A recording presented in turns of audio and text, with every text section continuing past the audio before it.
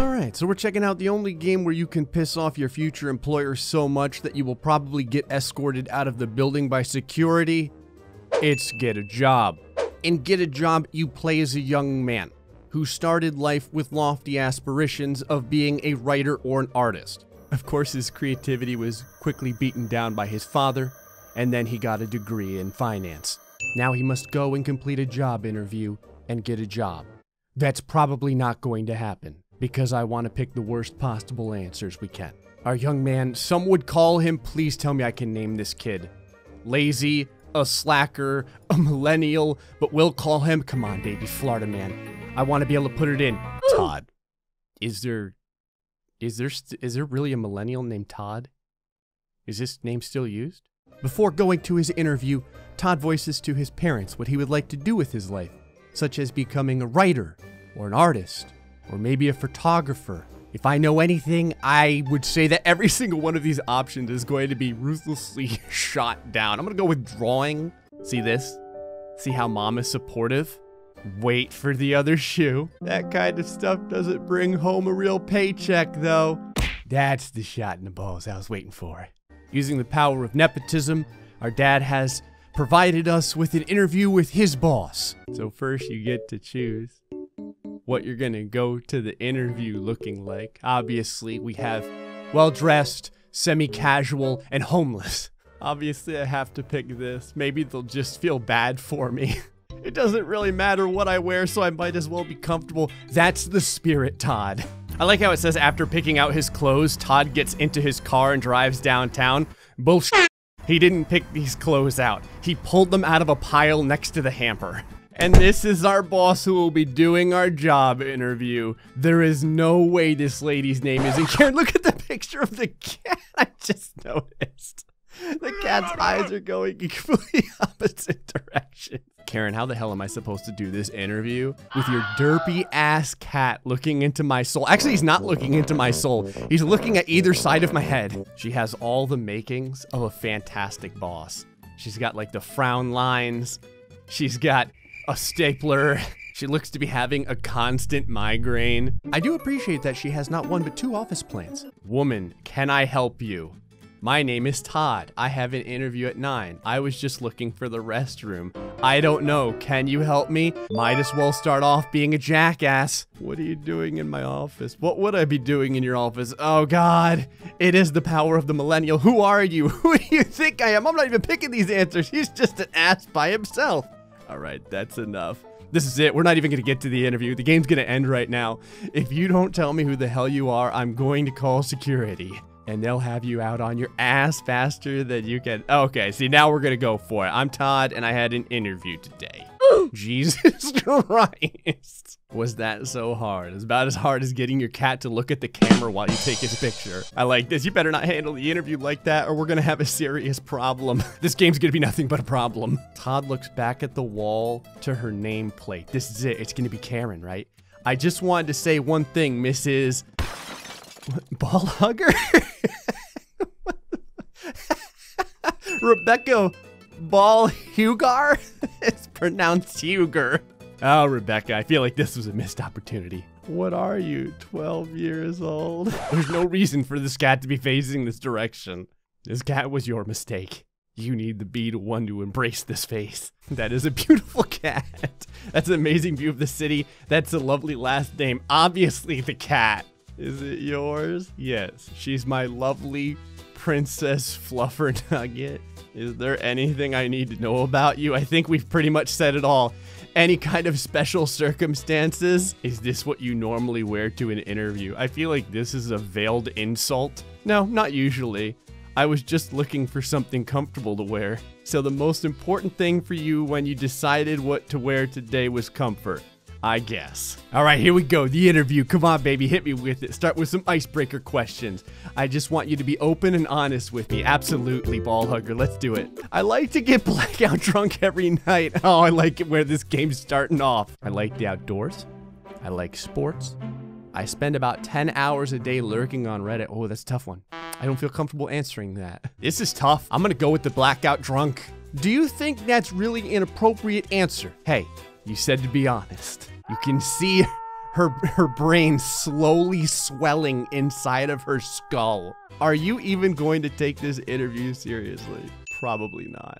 Damn it! Interview evaluation. Please do not enter our building again. Ever. Applicant was a complete waste of time. Jerry, this is my father, should be reprimanded for even suggesting his son should work here. Okay, let's try and at least get marginal, perhaps. No, there's more. After the interview, Jerry was called into Rebecca's office. She spent the next hour berating him and threatening to fire him more than 10 times.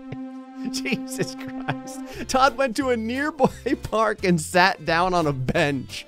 He put his head down and thought about his life for a while. After they both arrived home, Jerry told Todd that he had to move out of the house. He's kicking his son out. With really nowhere else to go, Todd moved in with his friend Matt and then became addicted to drugs and alcohol. To make ends meet, Todd took a job at a local steakhouse as a server. He now has to perform a terrible song and dance routine every time it's someone's birthday. Okay, let's go with the I could possibly be out golfing look. I'm gonna go with the last name this time. That's a lovely last name. What made you decide to hyphenate it?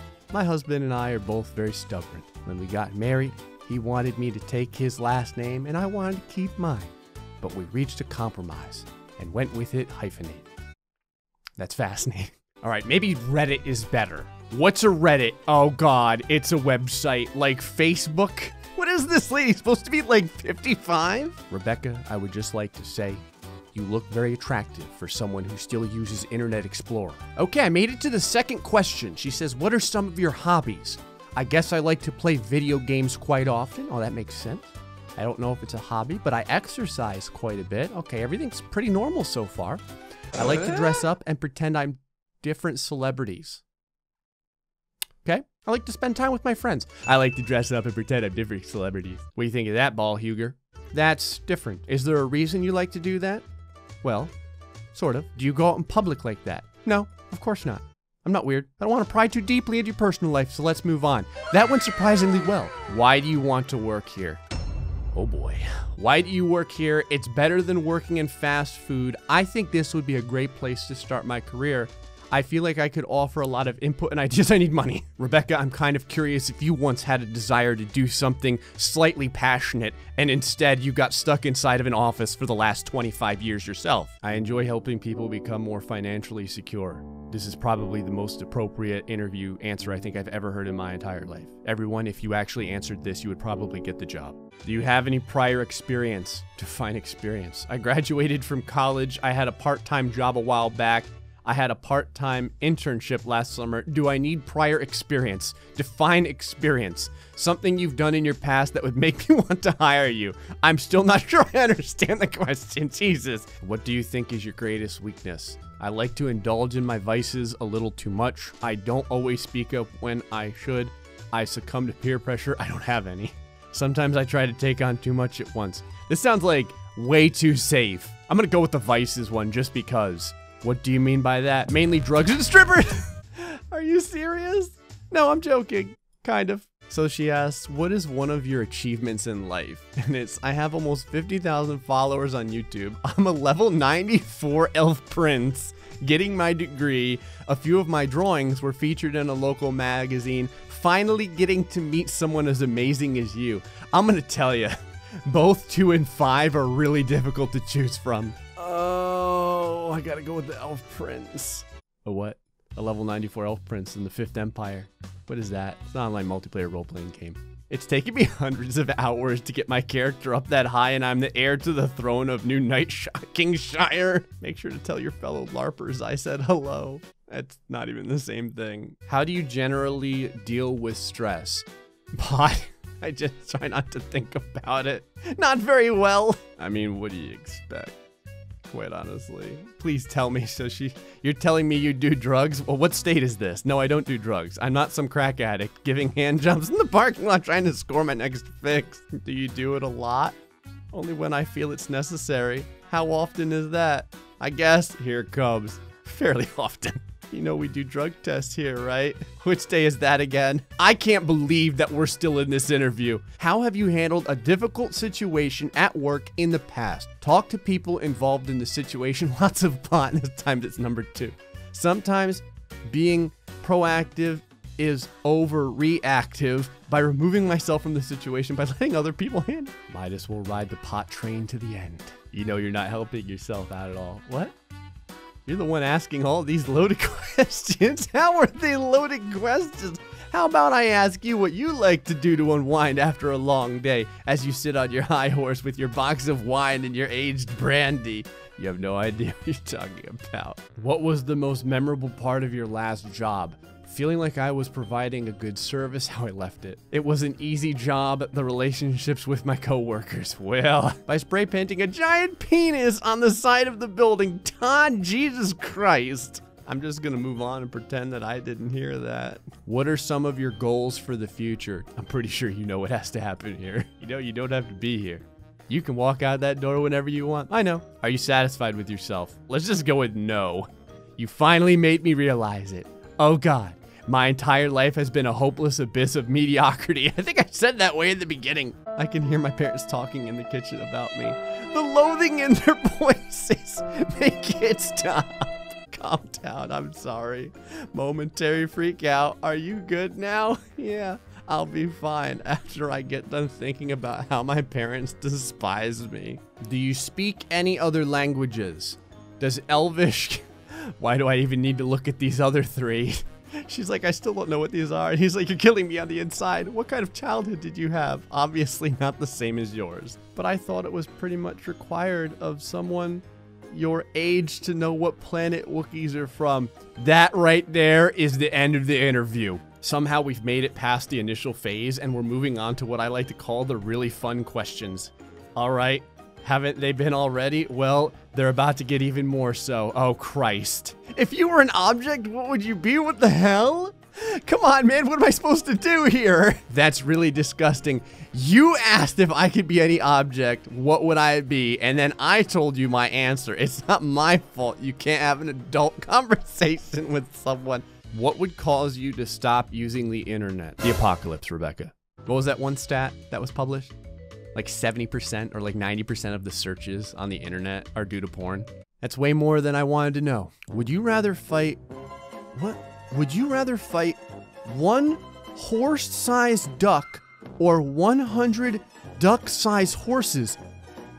What? I mean, I guess 100 duck-sized horses because then I could like pick up 2 of them and use them to bludgeon the other ones to death. I may be able to break their spirit before I kill like even 30 or 40 of them, I would say. Okay, now we're getting on my mind track right here. No. What? How is that fair? Maybe against the duck, I can handle myself, but against those horses, but the horses would eat me alive. You're just mean. So you would take the duck or the horses? Absolutely the duck. I'm not going to have a gang of miniature horses gnawing on me. No, thank you. If I came to dinner, what would you make? I feel like we just went from really crazy to really serious. Are you asking me out? You know, Rebecca, I know you're married, but no, it's just a question. You can call it what you want, but it sounds like you're coming over to me. You're naughty, aren't you, Mrs. Ball? You go, or should I say, Rebecca? How would people communicate in a perfect world? Farts. There would be no people in a perfect world. This is tough, but I'm gonna go with the annihilation of the entire human species. That's pretty dark. You asked me what my opinion of a perfect world would be. I asked about how they would communicate in it. If there aren't any people, there's no need for communication. Problem solved. I'm going on vacation. Where would you recommend? At your age, maybe Florida right off the bat. Sure, come visit Florida, man. Why not? I can't believe you said that. It was only a joke. That's still extremely rude. And by the way, I'm only in my 40s. Okay, so I was off by about 15 years. I don't feel that bad. Have you ever stolen office supplies? Slowly puts pen back on table. There you go. Do you have anything else? Slowly puts candy jar back on desk. How did that even fit in your pocket? It wasn't in my pocket. What? I think you can just keep that. If you could be anyone else, who would you be? Hey. Oh, Rebecca. Tell me about how stupid this answer is. A professional what? A pro gamer. Someone who gets paid to play video games. They actually have those. Yes, Rebecca, they do. On a scale of 1 to 10, rank me as an interviewer. Do you really want me to answer that? Yes, I do. You sure? I'm a grown adult. I think I could take a little bit of criticism. You know, on second thought, I think I'm just going to keep my opinion to myself. So you're not going to give me any kind of feedback. I think you should be able to figure out what you need to work on. Last one, how do you think you did? I'm feeling pretty confident. I feel like I answered the questions really well. I think we established a good rapport with each other. I'm feeling pretty good right now. Well, Todd, I think we're done here. Have a nice day. God damn it! I can't believe he openly admitted he does drugs. Who in their right mind would say that during a job interview? This isn't even on this paper. Jerry's never going to have an ending where he does a good job as a father. What do you know? I'm back at the park bench. Now I'm going to be singing at a steakhouse for the rest of my life. Well, everyone, I hope you enjoyed this episode of Get a Job, where we didn't get a job and I got escorted out on like question number 3 on the first attempt. And wait till the next time. Stay foxy. Much love.